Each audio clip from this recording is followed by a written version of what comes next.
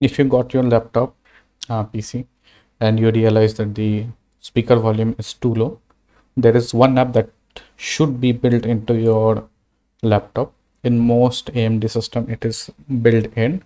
If it is not, you just go to Microsoft Store and you search for this Nahimic, Nahimic. Okay, and you install it and you open it. Okay, if it didn't come installed, okay, something like this will happen. And if you follow the link, what will happen now, they will show you a Nahimic restore tool.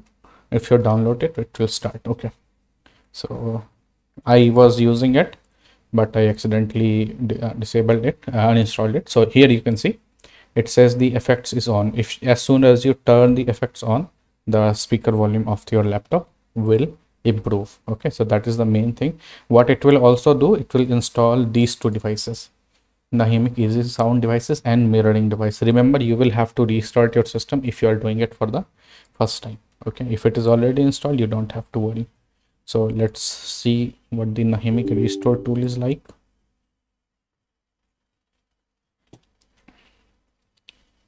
Okay, so yeah, and if for some reason you are having trouble installing Nahimic, it is not running or some problem, remember there is always FX Sound. Okay, so that's the other application, FX Sound, and the improvements I have also already shown in this video.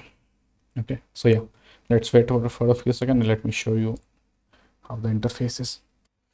So it took quite a while, and the speed it was downloading was very low. And after that, it asks me right now to restart the system. Okay, and now we will restart and see what happens.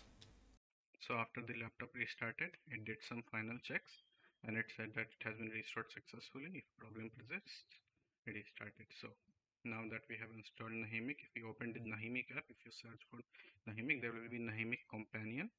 Okay, that is not what you have to worry about. This is just for updates and all. The other is the Nahimic app. This is the app. I have pinned it here. And if you turn the effect off and on, you will see there is a lot of difference.